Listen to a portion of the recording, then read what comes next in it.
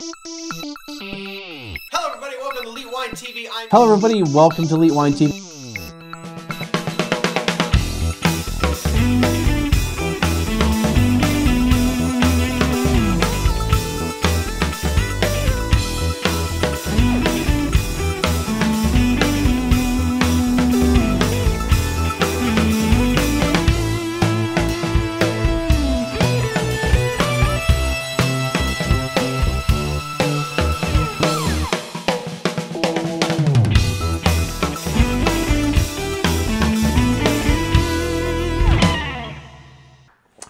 Hello everybody, welcome to Elite Wine TV. I'm your host Mark Fusco here for another edition of the show. Whew, this is episode number 6 recorded today on, well, now July 14th at 2 in the morning. I just had to make sure I had enough episodes to get me through TechSom.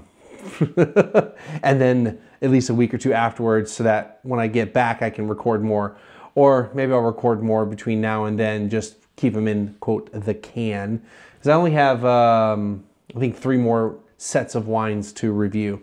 Anyway, I just didn't feel like doing all of them because the next set is 6. Well, actually, the next 2 sets are 3 wines each. And then actually all 3 sets are 3 wines each. So I didn't want to do 9 more wines tonight. I already did, well, a ton. Anyway, let's get right into this. This is another Concha Y Toro venture. This is a small production wine from them. And Jane Kettlewell sent me this one from Creative Palette. So thank you very much again, Jane. This is the 2016 Terrunyo Sauvignon Blanc Block 5 from the Casablanca Valley in Chile. Bam. There you go. It normally retails for about $26. So this is definitely not a cheap bottle of Sauvignon Blanc. I'm really excited to try this. Reading the bio of the winemaker. Where is this? Ignacio Recabaren. Yeah, I did read how to pronounce his name in the bio stuff. Anyway, I love screw caps, as we all know. So let's pour a little bit here. Alrighty. And yeah, I already did the label shot of that. So, so let's kind of talk about Ignacio. It's easier to say his name than the first name than the last name. I mean, Recabaren. That's actually not hard to say. He's kind of, they like to say he's either a revered elder statesman of modern-day Chilean winemaking, or a crazy genius born rebel who will stop at nothing to make the wines he wants. And honestly, reading his bio, that pretty much sums it up. He's been in the industry for 40-something years. He's worked with some of the top winery people in Chile, also in California and France and New Zealand. So he's been all around. Terrunyo, at least how this is spelt, this is the anglicized version of the Spanish word terruño, which means terroir in Spanish. Instead of the NYO, it would be the N with the little tilde over it and no Y. Let's see here. They make actually 3 reds, Cabernet Sauvignon, Carmenere, and a Syrah, plus a Sauvignon Blanc. And they're all in that 20, well, actually, no. The reds are all around $40, so I'd be interested to try those too.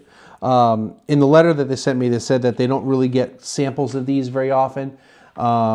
So this is kind of, I guess, a big deal to have a sample of this wine to be sent. And I'm looking forward to it. But yeah, he's been winemaking for like 40 plus years. Well, right about 40 years now. And because it said, 2 years out of school in 1977, the young assistant winemaker joined the giant Santa Rita winery. So yeah, it's 2017, so 40 plus years. And like I said, he's been all around the world. They did ask him about like large winemaking and boutique winery, and he says that even though it's under the Concha Y Toro umbrella, they are treated more like a I wouldn't say boutique winer, but a smaller production wine. So I'm guessing they have a little autonomy over there as to what's going on. The Casablanca region is is north of Santiago in Chile. So it is another appellation rather than just, you know, generic Chile or Maipo or whatever. So let's get right into it. Woo! I'm already liking this. Pyrazines for days. So yeah, actually just lots of green pepper, fresh cut bell pepper. Like, I mean, like my eyes almost want to water from it. Like I can smell the seeds on this. And then I like to liken, you know, this type of wine, Sauvignon Blanc in general, with, I call it Hawaiian pizza, but it has to be, you know, Hawaiian pizza that has the pineapple and the bell pepper on it. So I get that touch of tropical fruit, pineapple more specifically, and the bell pepper. But pretty much the bell pepper dominates this. Like, if I was in a blind, I'd be like, well, it's Sauvignon Blanc from the New World, probably, like just from the nose. But yeah.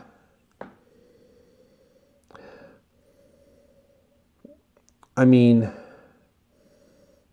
I had this feeling of cactus. You know, maybe it's just because the pepper is so powerful and I'm trying to come up with some floral or some non-pepper flavor, but it just, there is some other kind of aroma there that's kind of cactusy, I guess. And I can't remember the last time I've ever smelled a cactus or tasted a cactus or touched a cactus, because they kind of got this little Sharpie things on there. Not the markers, you know, little things that are sharp. But yeah, I just want to try this wine.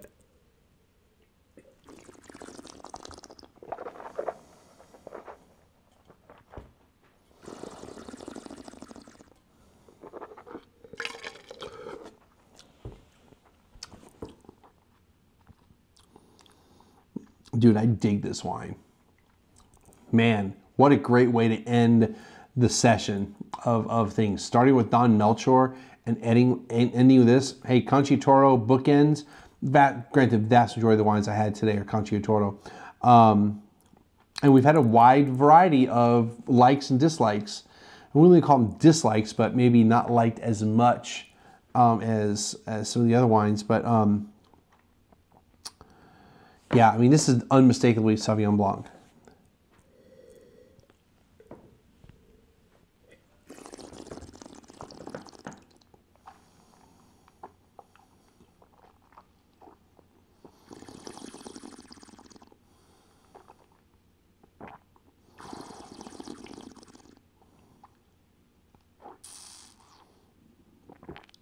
You know it must be good if I'm contemplating a white wine. Yeah, and I just swallowed it. But then it's the last wine of the night, and a lot of times I swallow the last wines of the night. This is just damn good. And it's room temperature too, so I can only imagine.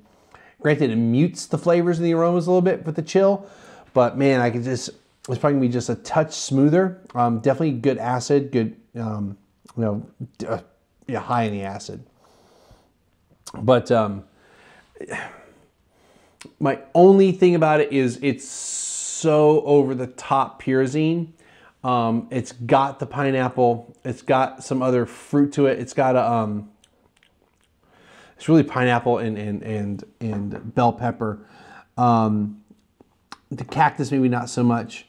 Little minerality to it, but it's just so overwhelming. I don't want to call it an unbalanced wine, but it's definitely something that you're just like, if you like these flavors, you will absolutely love this wine.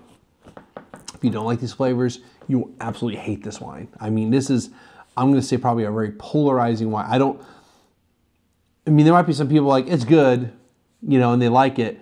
I mean, there might be some in between people, but I think if this is what you want to have a Sauvignon Blanc, which I mean, it's to be expected, but it's so in your face that some people might be a little taken aback.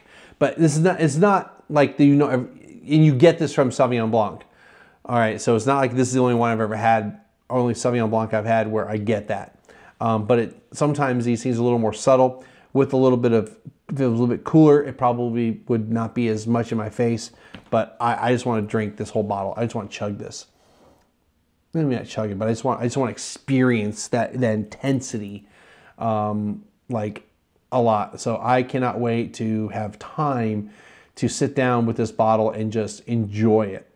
Like I could just drink this by itself without any question. Did I say it was $26?